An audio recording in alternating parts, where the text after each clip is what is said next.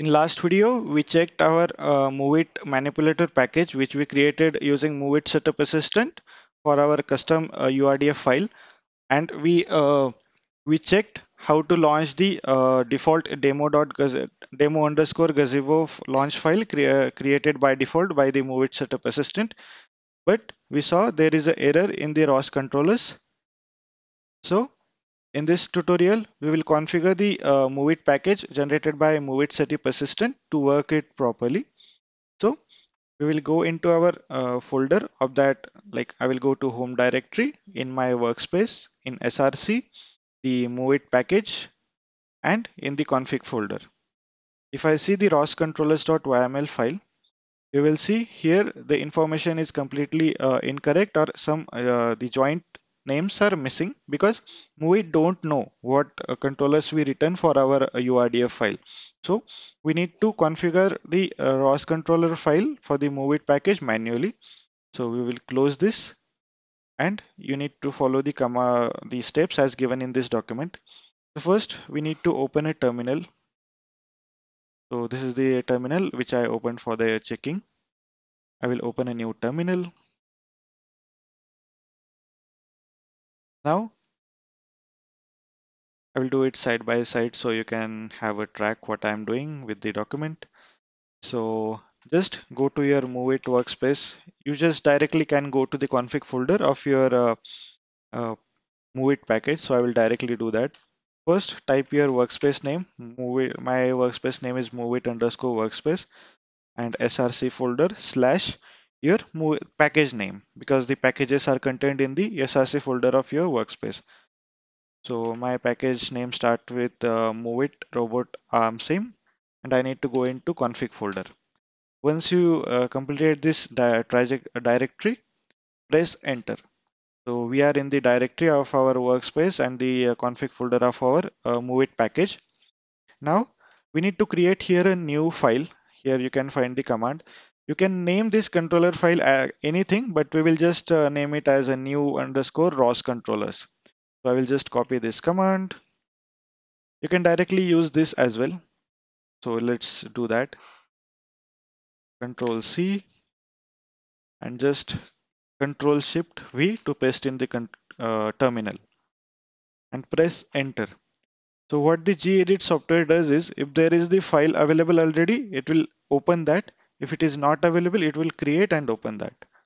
So next, you need to go to the document and you need to copy the complete code from here.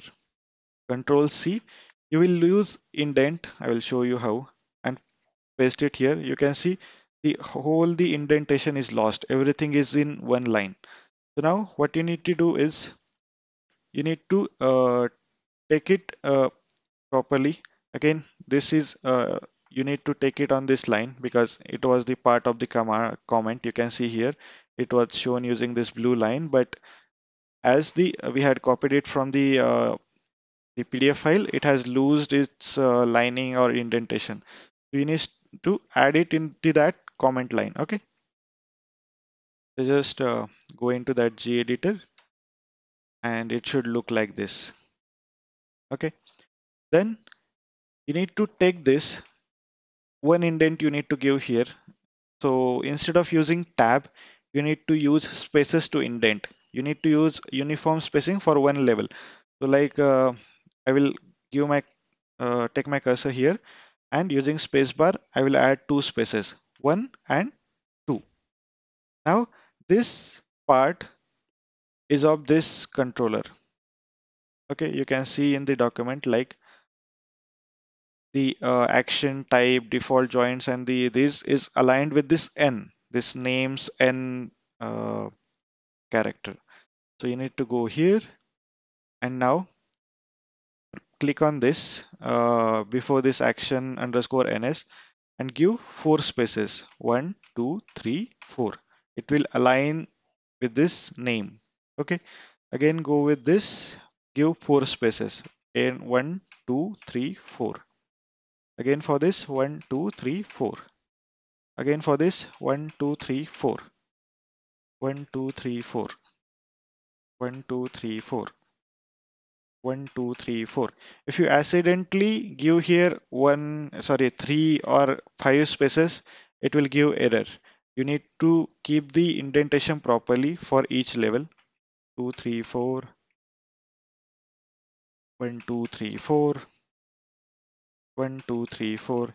You can just do same as I am doing. Sorry, here we don't need to give 1, 2, 3, 4. We just need to give 2 because it is new controller. You can see. You can separate them like this as given in this document, or you can keep it as it is as given in document. I will keep as it is. But here our new controller started, so I given only 2 spaces. Now here again we need to give 4 spaces. 1, 2, 3, 4. 1, 2, 3, 4. 1, 2, 3, 4. 1, 2, 3, 4. 1, 2, 3, 4. Okay. If you use tab, I will show you what tab means. I will type something here and I will go at the initial and I will press tab. You can see tab adds this much of space and YML file don't accept that. So you should not use tab. You can use 2 spaces at the place of tab as we do normally. Again, here you need to take care, like the Moveit controller syntax is similar to this. You can use them in the bracket, but I will suggest you to keep them as it is. You should follow this syntax as it is. So, so where from these names arrived? These are not any new name. These are taken from, if you go into your SRC folder of your Moveit workspace, this package we had configured, and in the uh, lesson 7 of this video tutorial series, we had created a new controller here in the config folder, this one. So yeah, so you can see here we had written some joint trajectory controllers. Their type is joint trajectory controller. So what this controller do is they receive commands from any external source and set the trajectory or the position of the robotic arm in the gazebo simulation. Okay, or in the real robot if you have. So we need to give these two names to that Moveit controller. Okay, so you can see I have already done that. You can go into that new ROS controllers file. You can see I have typed these names. Okay, and only we need to give the action ns as follow joint trajectory. Type is follow joint trajectory, and in joints you need to give the joints that are available for this controller. As you can see here, there is joint 1, joint 2, joint 3, joint 4, joint 5. We will also give here like joint 2, joint 3, joint 4 up to 5, like, but they are added on new line starting with this hyphen, and here is only one single space. Okay, and again, when we start a new controller, we need to start it with the same indentation level of this hyphen with 2 spaces. Its name is hand effector controller as available in this joint trajectory controller here. Again, we have used the same type here like follow joint trajectory, but there is also a gripper controller available for Moveit. You can use that also. And then we added this joint 6 and joint 7 here. Okay, if you have any extra joints in your this controller, you need to add them here as well by pressing enter, adding 4 spaces, hyphen, and new joint name if any. But anyhow, you can't add any extra joints because Moveit only supports 6 degree of freedom robotic arm as per my information. I don't know the new Moveit supports extra joints or not, but yeah. So we are done writing our controller. Here, the Moveit controller or the ROS controller, just save it and close it. And go to your that, now I will go into the document because I need to keep track with that also.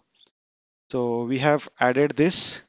Okay, I have explained in the document what are the name taken from where. Now the next thing is we need to edit the Moveit controller manager XML file available in the launch folder. So just you need to follow this step. Using file manager, go to the launch folder. Sorry, I have launch folder of your directory or the Moveit package which we created, and you need to search for a file having name like Moveit controller manager in it.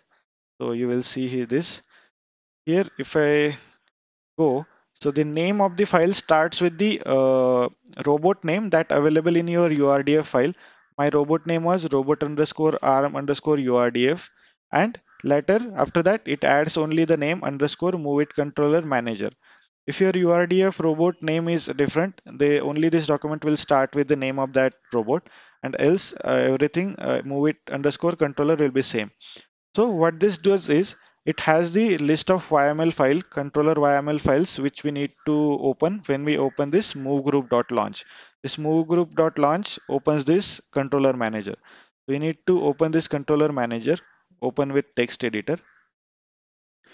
You will find here it is referring to that old ROS controller YML file, which is available in this config folder of your package, this one.